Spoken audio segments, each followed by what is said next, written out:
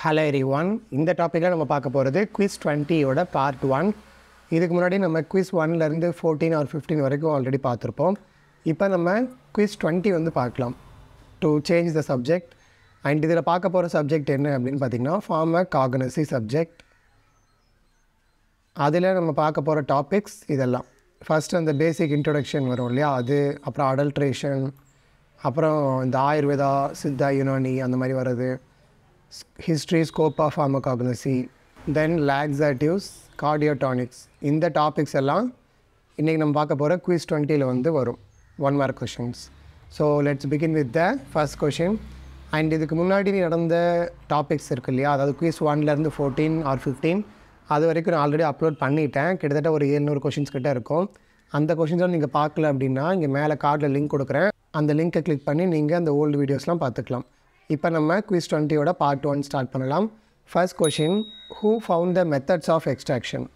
Extraction மெத்தட்ஸை வந்து கண்டுபிடிச்சவங்க யார் அப்படின்னு கேட்டிருக்காங்க. த சாய்ஸஸ்: சீட்லர், கேலன், ஹிப்போக்ராட்டஸ், அரிஸ்டாட்டில். இதில் எக்ஸ்ட்ராக்ஷன் மெத்தட்ஸ் எல்லாம் ஃபஸ்ட்டு ஃபவுண்ட் பண்ணவர் வந்து கேலன் அப்படிங்கிறவர் தான். இந்த எக்ஸ்ட்ராக்ஷன் மெத்தட்ஸ் எல்லாம் ஃபஸ்ட்டு கண்டுபிடிச்சவர்.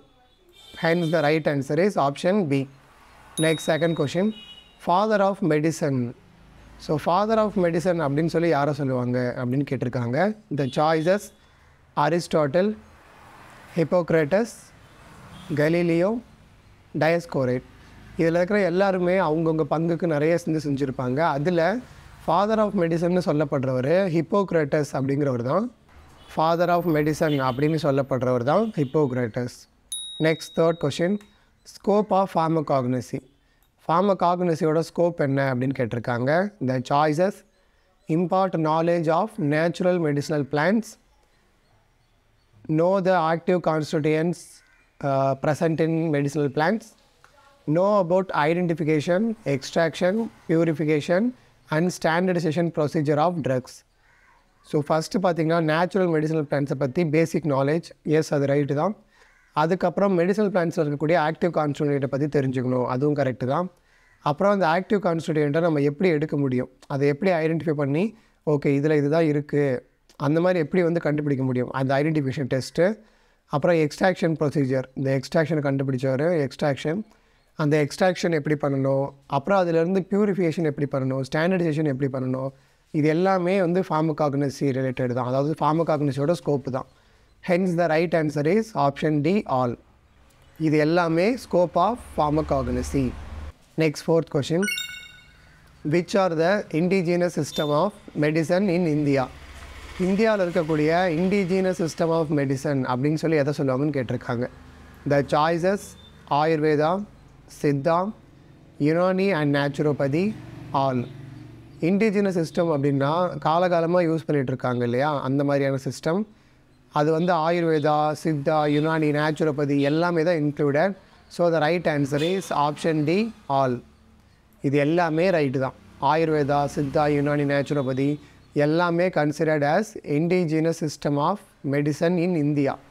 அதாவது இந்தியாவில் இது எல்லாமே வந்து இண்டிஜினஸ் சிஸ்டம் ஆஃப் மெடிசன்னு சொல்லி கன்சிடர் பண்ணுறோம். பட் மற்ற கண்ட்ரிஸ் பற்றி தெரியல. நம்ம இந்தியாவை பொறுத்த வரைக்கும் இதுதான், இது எல்லாமே இன்க்ளூடட் தான்.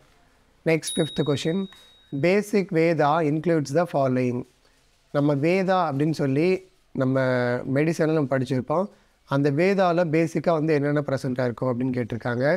த choices: rig Veda, Atharva Veda, both A and B, none. Rig வேதம், அதர்வ வேதம் அப்படின்னு சொல்லி நம்ம 2 படிச்சிருப்போம். Hence these both are known as basic Veda. So the right answer is option C, both A and B. அதாவது ரிக் வேதா, அதர்வ வேதா இது ரெண்டுமே பேசிக் வேதான்னு தான் சொல்லுவாங்க. நெக்ஸ்ட் சிக்ஸ்த் கொஷின், ரசாயன தந்திரா is used for dash disorders. இந்த ஃபார்மகாக்னசியில் இருக்கக்கூடிய ஒரு சில ட்ரீட்மெண்ட் வந்து இந்த மாதிரி நேம் கொண்டு இருக்கும். ரசாயன தந்திரா, அப்புறம் அடுத்த கொஷினில் பார்த்திங்கன்னா ஷால்ய தந்திரா, ஷாலக்கிய தந்திரா, தாக் சிகிச்சா, காய சிகிச்சா, இந்த மாதிரி நிறைய டிஃப்ரெண்ட் டைப்ஸ் ஆஃப் ட்ரீட்மெண்ட்ஸ் வந்து இருக்குது. இதில் ரசாயன தந்திரா அப்படிங்கிறது பர்டிகுலராக என்ன டைப் ஆஃப் டிஸார்டரை ட்ரீட் பண்ணுறதுக்காக கொடுப்பாங்க அப்படின்னு கேட்டிருக்காங்க. த choices: GIT, Castro intestinal tract, psychological disorders, internal disorders, ENT disorders, ear, nose, throat. இதில் ரசாயன தந்திரா அப்படிங்கிறது பர்டிகுலராக ENT டிசார்டர்ஸ்க்காக ஒரு ப்ரிஃபரபிளான treatment. So this is the right answer. இந்த மாதிரி ஒவ்வொரு சிஸ்டம் பேசிஸில் கூட இந்த மாதிரி டிஃப்ரெண்ட் டைப் ஆஃப் ட்ரீட்மெண்ட்ஸ் இருக்குது. இன்டர்னல் மெடிசனுக்கு வேறு ஒரு பேர் வரும், அதெல்லாம் போக பார்க்கலாம். ஸோ ரசாயன தந்திரா is for ENT disorders. Next 7th question, internal medicine. இப்போது இங்கே ENT டிசார்டருக்கு ரசாயன தந்திரா பார்த்தோமா, அதே மாதிரி இன்டர்னல் மெடிசன் வந்து இதில் எதுக்கு இன்டர்னல் மெடிசன் வந்து இதில் எந்த ட்ரீட்மெண்ட்டை குறிக்குதுன்னு கேட்டிருக்காங்க.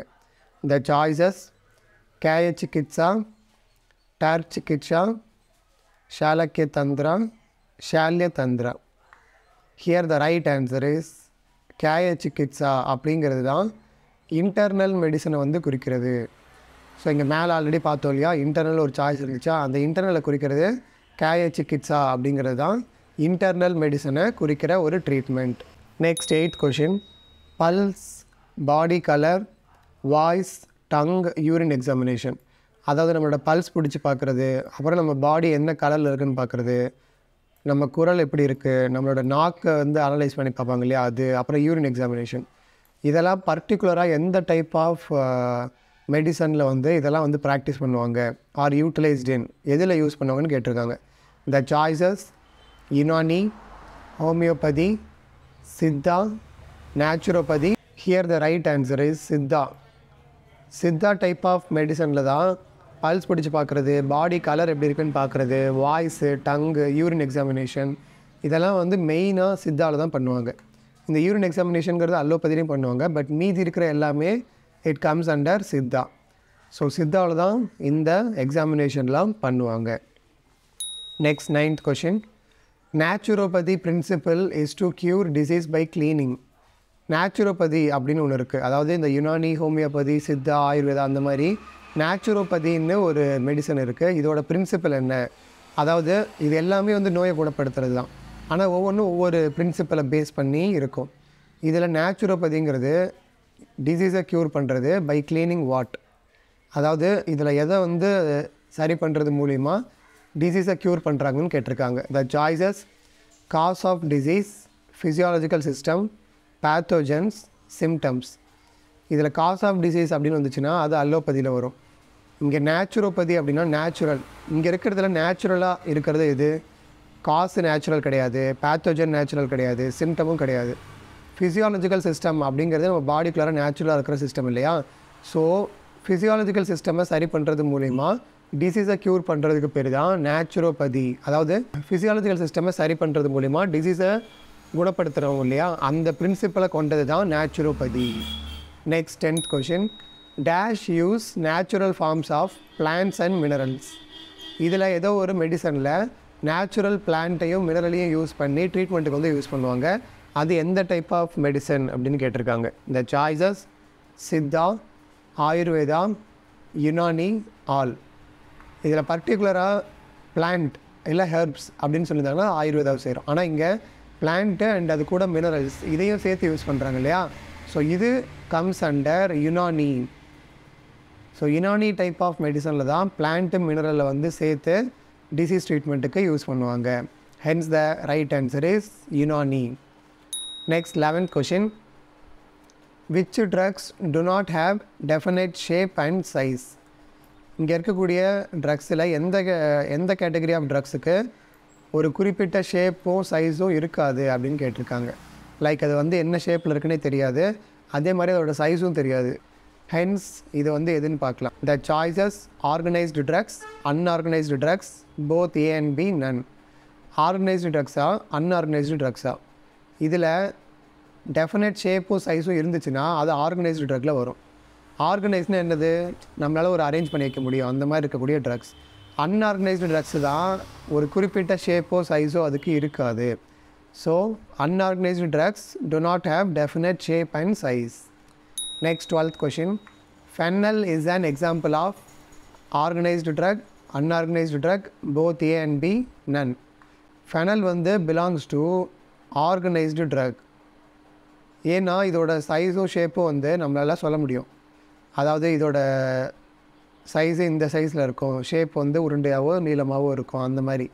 ஆனால் அன்ஆர்கனைஸ்டு ட்ரக்ஸ் வந்து நம்ம அந்த மாதிரி சொல்ல முடியாது, அவ்வளோதான். So the right answer is option A for 12th question. Next 13th question, example of unorganised drugs. So இங்கே கொடுத்துருக்கிற 4 சாய்ஸில் 3 வந்து ஆர்கனைஸ்டு ட்ரக், ஏதோ ஒன்று அன்ஆர்கனைஸ்டு ட்ரக். அது எதுன்னு கேட்டிருக்காங்க. த choices ginger, glove, fennel, acacia. Fennel அப்படிங்கிறது ஆர்கனைஸ்டு ட்ரக்குன்னு மேலே பார்த்தோம்.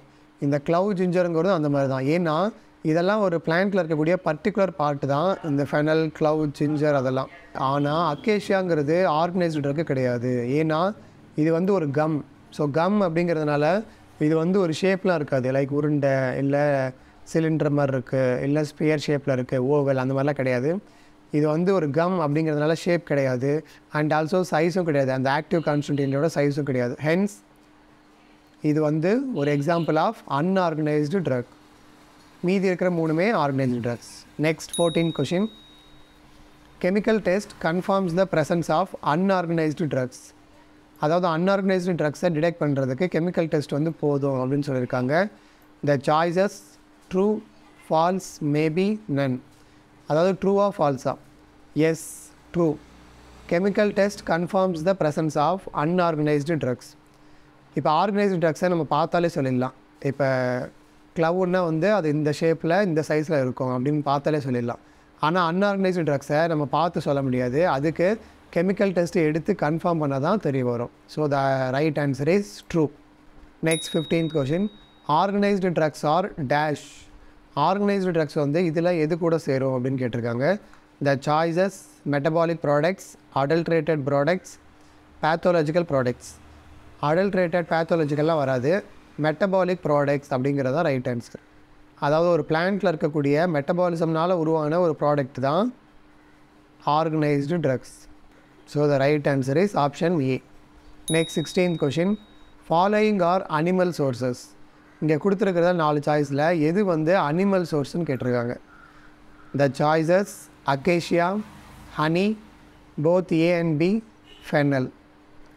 இதில் ஃபென்னல், அக்கேஷியா அப்படிங்கிறதுலாம் வந்து அனிமல் சோர்ஸில் வராது, இதெல்லாம் பிளான்ட் சோர்சஸ்.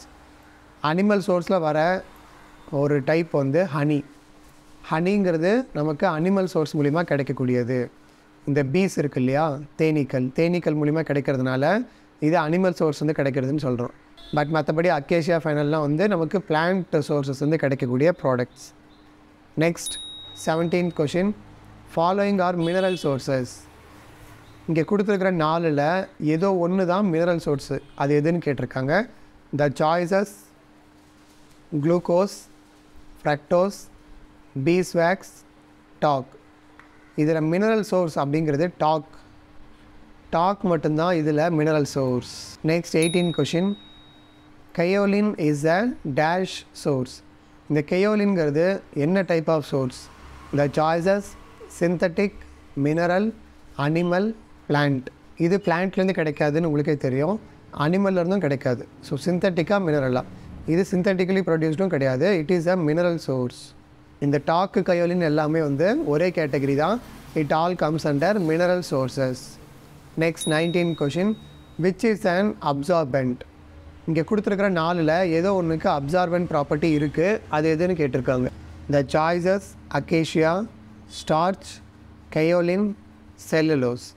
இதில் அப்சார்பெண்ட் அப்படின்னாலே அது கயோலின்.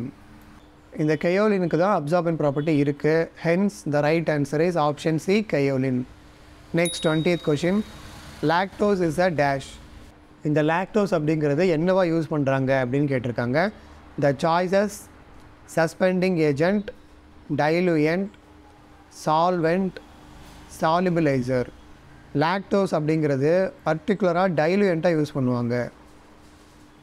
டைலூயன்ட் அப்படின்னா ஒரு ப்ராடக்டில் அதோட குவான்டிட்டியை வந்து நல்லா மேக் பண்ணி கொடுக்கறதுக்கு யூஸ் பண்ணுறது தான் டைலூயன்ட். அதுக்கு லாக்டோஸ் வந்து ரொம்ப ரொம்ப helpful. So lactose is a டைலூயன்ட் அப்படிங்கிறது தான் ரைட் ஆன்சர். ஸோ இந்த ஃபஸ்ட்டு 20 கொஷின்ஸோட இந்த பார்ட் 1 வந்து நம்ம ஃபினிஷ் பண்ணிடலாம். ஸோ இன்றைக்கி நம்ம பார்த்தது கொஷின் 1லேருந்து கொஷின் 20 வரைக்கும் பார்த்துருக்கோம்.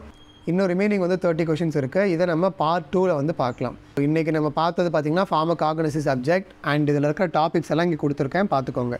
இன்னும் லாக்ஸேட்டிவ், கார்டியோடானிக்ஸ்லாம் போக போக பின்னாடி வரும், பார்க்கலாம். இந்த மாதிரி டோட்டலாக பார்த்திங்கன்னா கிட்டத்தட்ட 800 1 மார்க்கு ஆல்ரெடி அப்லோட் பண்ணியிருக்கேன். அந்த எல்லா வீடியோஸ்க்கும் தனியாக ஒரு ப்ளேலிஸ்ட் இருக்குது. அந்த ப்ளேலிஸ்ட்டோட லிங்க்கு ஆல்ரெடி உங்களுக்கு வந்து கார்டில் கொடுத்துருப்பேன், செக் பண்ணிக்கோங்க. அப்படி இல்லைனா கூட நம்ம சேனலுக்குள்ளார போயிட்டு ப்ளேலிஸ்ட்டுக்குள்ளே போயிட்டு 4000 MCQs அப்படின்னு ஒரு ப்ளேலிஸ்ட் இருக்கும். அதை கிளிக் பண்ணி நீங்கள் எல்லா 1 மார்க்கையும் நீங்கள் படிச்சுக்கலாம்.